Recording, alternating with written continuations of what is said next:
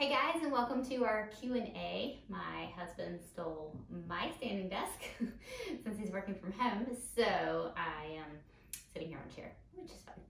All right, so let's go ahead and dive in and get started with questions. We have some good ones for this round. Question number one is thoracic outlet syndrome, stretches or exercises. Okay, so thoracic outlet syndrome is interesting. It's really, I think from a physical therapy standpoint, it's really fun to treat. It has a lot to do with multiple systems in your body. One of those being breathing. How are you breathing? And the reason why we always start with breathing is because if I breathe into my neck and shoulders, it primarily works my scalenes. What do our scalenes do? Our scalenes press on our brachial plexus, causing thoracic outlet syndrome. You got it. So for every shallow breath you take, every breath where it goes a little bit more into your upper shoulders than your backsides and belly, like a good 360 breath, the more you're going to increase your thoracic outlet syndrome. And so I typically see thoracic outlet syndrome in people who have a tendency to overbrace. So they tend to hold too much tension in their abs. So when they're not thinking about it, that forces them into a shallow breathing. So maybe they have great deep breathing when they're thinking about it, but when they're not thinking about it, maybe holding too much tension in their belly, it forces their breath up. And so one of the things that you can work on is kind of letting your abs go a little bit to let that breath go into your sides and back. That can be really helpful. And working on just fixing that deep breathing pattern where you breathe down and every breath is a deep breath so that you're not irritating those scalenes. All right, as far as strength goes, you're gonna wanna take the pressure off the top. So think about it as nerve compression going on here. And so what do we need to do to get the compression off of this area of our nervous system? Well, you need to work on getting this through, okay? You need to work on getting lots and lots and lots of serratus. So serratus helps to pull the bottom of your scapula through.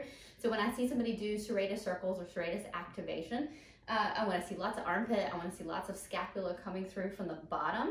I don't want to see lat engagement, but oftentimes when they try to do serratus work, they look like this, and you can't see any of their armpit, shoulders tip forward, lots of anterior delt back in here, lots of compression on those nerves again. The other thing we want to see, other than lots of serratus, is we want to get lots of lower traps. So what ends up happening is they usually end up becoming more of a rhomboid dominant person. So your rhomboids are the muscles that attach to your scapula, but they sit more up in here, and we want to get more down in here, okay, for working back muscles. So oftentimes there's good intention with the exercise programming where you're doing lots of rows, scapular retraction stuff, maybe Y's, whatever, like face down, scapula squeezes. But in doing them, you're preferentially using rhomboids over middle and lower traps. And so those rhomboids have a little bit of kind of upward tipping of that scapula for downward rotation, which then brings it kind of more forward.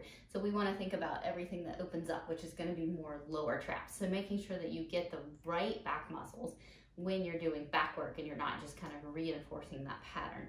All right, and then you want to look at deep cervical flexors, what's happening in your core, where your tongue positions in your mouth. So if you tend to press your tongue forward in your teeth, that's going to cause your head to go forward, which is then going to cause stress and compression in this area. So even what you're doing with your mouth, your teeth, your tongue during the day can have an effect on thoracic outlet syndrome. Crazy, right?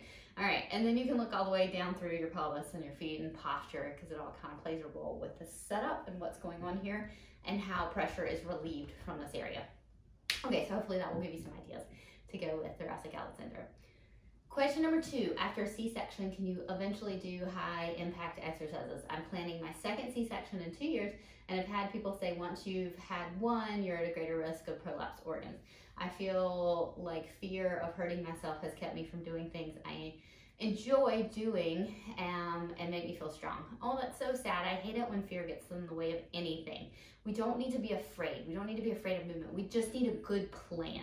So I love it that you're asking this question. I love it that you are wanting to get back into impact exercise, but that you're being cautious with yourself. I think that is great. So if you'll go back and check out my Q&A number 2, where I go through getting back into running.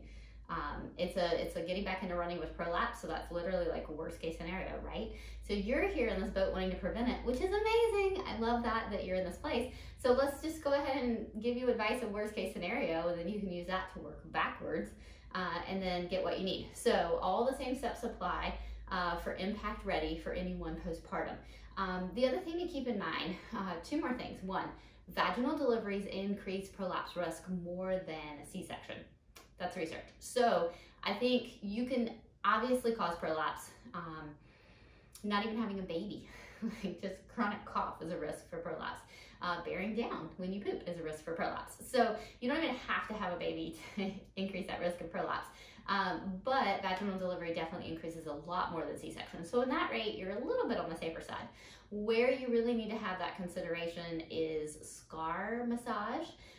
So your C-section scar recovery, because our lower abs are linked to our pelvic floor for getting a great contraction, keeping our pelvic floor safe. And so anytime you enter the abdominal wall, you can kind of disrupt the muscular firing. And so I see a lot of people with C-section that just have a little bit harder time getting their abs back on board than people with vaginal delivery, because hey, you've invaded the abdominal area. Whenever we invade an area, our body's like, shut down. But the same thing can happen even with laparoscopic surgery. So you just need some nice scar massage, some muscular re-education, a good plan, and then you're gonna be good to go. So awesome question.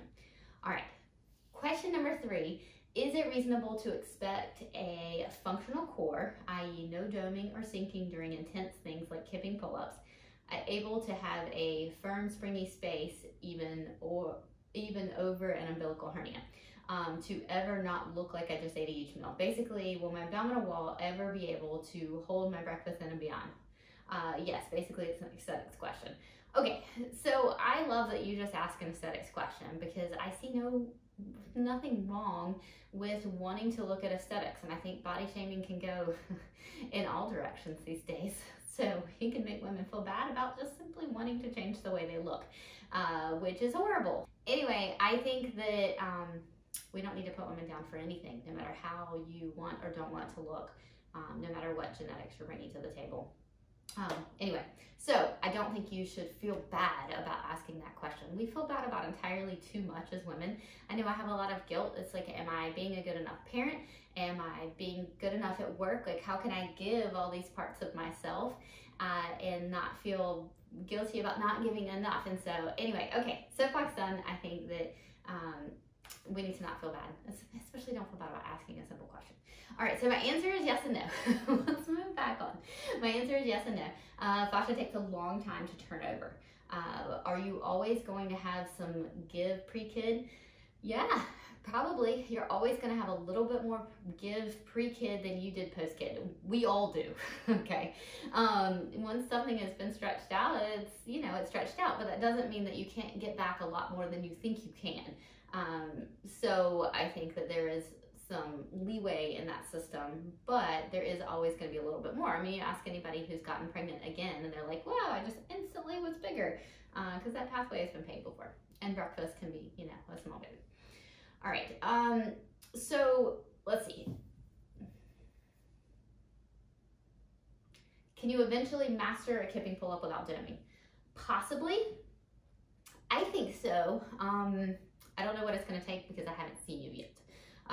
So is it going to take a ton of work? Probably. I generally find that someone with doming during intense upper body moves needs to look at a few things. And I wrote down a list here just to make sure my thoughts were on point. All right. So how your upper body is connecting. All right. So are you moving from your paraspinals, or are you moving more from your lower and middle traps? Do you have an amazing serratus? Are you external oblique dominant or internal oblique dominant? How's your TA strength compared to your rectus strength compared to your oblique strength?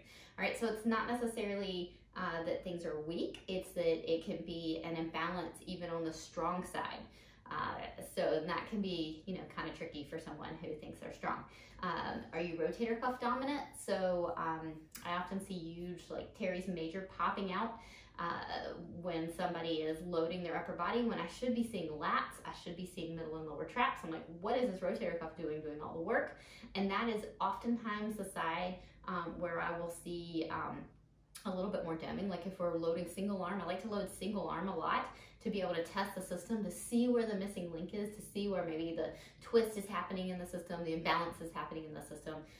So I'll have people do like a single arm lat load so I can see what's causing the doming in pull-ups, and if we can identify the side where that's going wrong or the side where the weakness, then we can fix that.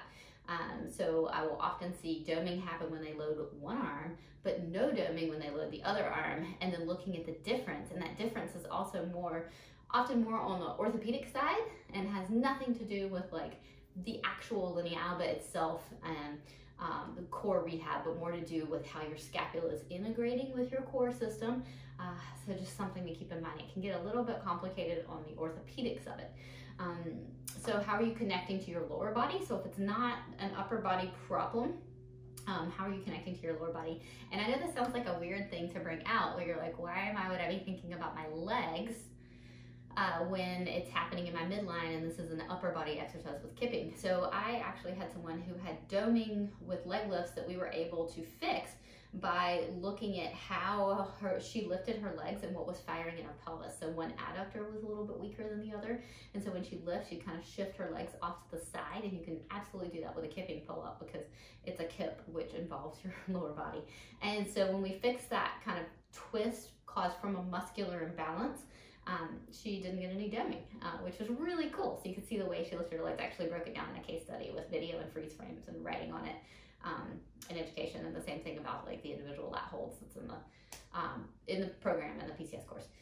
Because I think that we need to look way away from the midline.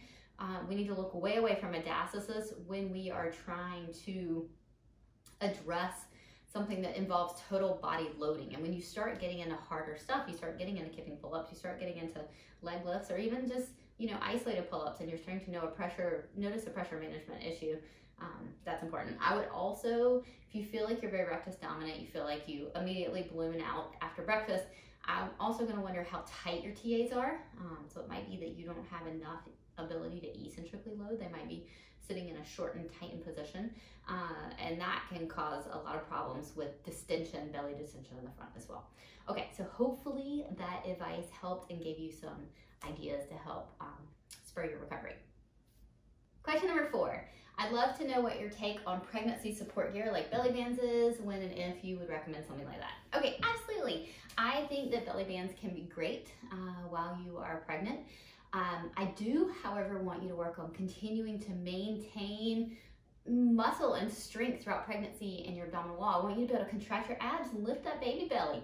Okay, so I don't want you to just rely on the band, but a band can be a great form of support during pregnancy. All right, so the other part of this, when I don't like belly bands, is postpartum. Newly postpartum can be fine, especially if you give yourself a little bit of loose support. We don't want to have over-compression. Over-compression, especially in the middle, can cause a lot of pressure down on the pelvic floor, and then especially if you keep that on for longer periods of time. Our pelvic floor is just a little bit vulnerable, postpartum healing, and so we want to make sure that that doesn't happen. All right, so just be mindful of the postpartum period, wearing some sort of compression, especially if it's low to high, like compression shorts can be really good, as long as it's not too tight. You want to use loose compression, not tight compression, and then I wouldn't put a band around your waist and cinch it in, because that's going to put a lot of pressure down on your pelvic floor. All right, question number 5. Sarah, I have extremely tight hamstrings, inner thigh muscles, which makes some exercises difficult. What exercises can I do to help loosen them up? Sitting Indian style feels impossible. Thanks. Okay, so not being able to sit Indian style tells me your hip is not moving in the socket. Okay, so when we think about bringing our leg out, the socket, the joint, the ball and socket needs to roll and glide. All right, and so being able to sit Indian style tells me, not be able to sit Indian style, it tells me your muscles are guarding from allowing that joint to move. Now, muscles often guard because they are overworked, because maybe the joint is being held in a position that it doesn't exactly feel comfortable. So I notice a lot of people with tightness in these areas, their hiplets